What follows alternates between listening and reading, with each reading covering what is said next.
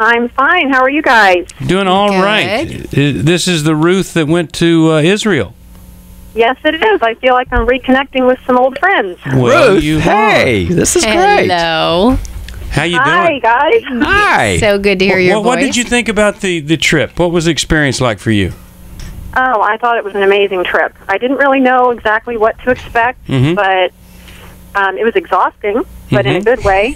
Yeah. We all three agree. We were talking about that. Just seeing the culture and all the different sites, it was just really, a powerful experience, and met some really wonderful people, which was just icing on the cake, Yeah. which made it that much more fun. But it was just an amazing experience, trip of a lifetime. The three of us spoke over there. Was there any particular talk that really hit home with you? Something that changed your life? Oh, well, Steve, what can I tell you? You're the best, But then again, John, you're the best. And Sherry, so are you. I'll tell you. I thought everybody did something so different, and I loved Sherry's characterization of Mary and then Martha. But John, you really did some great stuff there that a lot of people related to. Well, Ruth, would you tell people to join us for other stuff?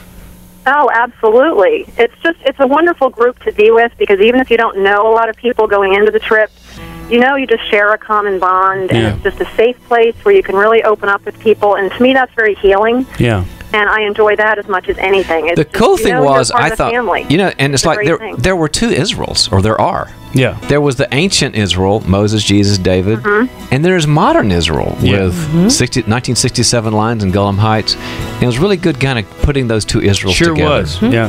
Yeah, and we had a great tour guide. I was on the Blue Bus with David, and he just told very personal stories that really just made you connect. Yeah, he was great. With the people side of it. It wasn't just history and biblical history. He made it very personal, and that was very touching to me. I really enjoyed that, because I felt like I got a better insight of what Israelis are living with, in modern times.